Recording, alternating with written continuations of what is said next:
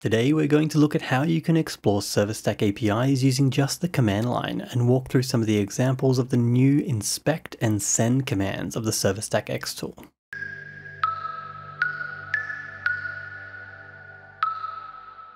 The ServiceStack X tool has recently added two new commands that help make exploring and interacting with services more flexible for those that love using their command line. Command line tools are not commonly described as user-friendly, but if you're someone that spends a lot of time with them, they can be extremely useful to quickly view information you need straight from the terminal. Before we walk through an example, you'll need both the latest .NET 5 SDK and the ServiceStack X tool itself. If you haven't got the ServiceStack X tool installed, you can install it using the command .NET tool install -gx. If you do already have it installed, make sure you have the latest version by running the command .NET tool update -gx. Let's first walk through the functionality of the two new commands, inspect and send.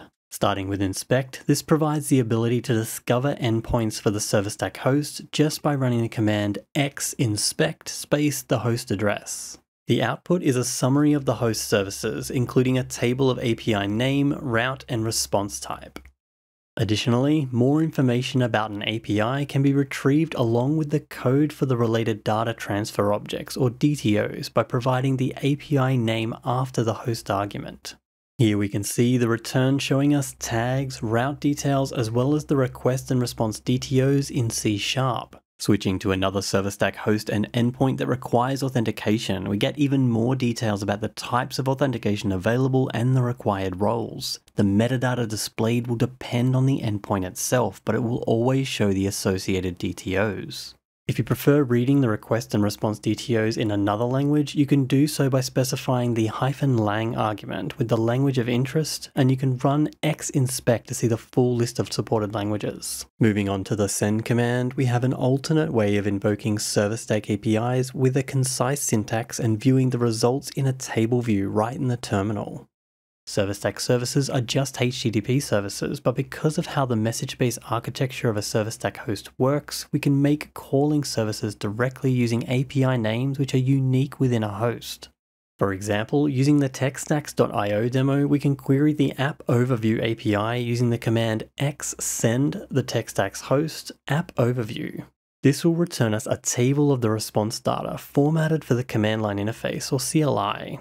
We also didn't need to know which verb was needed for the API, as the X tool does this for us. However, we can still specify the verb we want to use by replacing the send command with the verb of our choice. For large complex data that doesn't present well in the limited room in our terminal, we might just want to know the schema of the API response that is easy to read in the language we're familiar with. Instead of trying to look at the response data to infer the schema, we can switch to use the inspect command to make it clearer. Using the command inspect the host URL followed by the API name app overview, we can see a summary of the endpoint as well as the request and response type. The response type has all tiers and top technologies of types option and technology info respectively, as by default we only see a summary, but we can add the .* suffix to the API name in the last argument. This shows us the full code for all related types for the app overview API. Let's move on to take a look at one of TechStack's main APIs, Query TechStacks, to find the IDs, names, and vendors of all the popular tech stacks. If you're ever unsure about the syntax for the send command or can't remember the name of the API you want, you can always use Instant Client Apps to explore your own API. Once you select your domain and select the API you want to invoke, the send command is generated down below for ease of use. This is an auto query endpoint with a lot of data in it, and the default query returns us everything, which is hard to visualize in the limited UI of the command line. Switching over to inspect, we can see the response class technology stack view has got a lot of columns that we aren't interested in, but we can quickly see the names of the fields we do want: ID, name, and vendor name. We can provide a JS object syntax to help us filter the response. Autoquery endpoints support passing fields as an array to limit what is returned, so using the quoted JS object, we can get a nice list of the tech stacks and their vendors. This list returned is still pretty long, so let's limit the results so we only see the top 10 tech stacks. We can alter the JS object query to order by view count descending and take the first 10 by using the following syntax. As a more intuitive alternative, we can use instant client apps to build this query for us by filling in the details of the query on the left-hand side and then copying the command straight from the browser. Using the ID, let's add one of these tech stacks to our favorites. This functionality in TechStack's API requires authentication. The send command supports 5 main different forms of authentication: token, basic, auth secret, SSID, which is your ServiceStack session cookie, and cookie files. For specific details on each one, check out the ServiceStack docs link in the description, but for this example, we're going to use JWT to authenticate with tech stacks, which I've previously generated using the session to token endpoint. Another handy feature if you are using JSON Web Tokens or JWT is that if you want to validate the details of that token, you can use the command xinspect-jwt, followed by the token itself.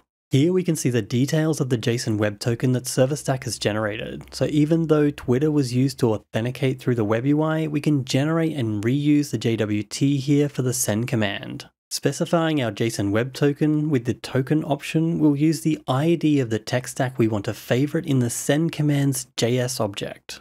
As an alternative, if the body we wanted to send through the send command was large and complex, we could also pass it in from a file. If we are then having trouble with an API, xsend can also be handy for debugging with the raw option, which contains the full request and response details. And lastly, the -JSON option can be used to easily return JSON in the response.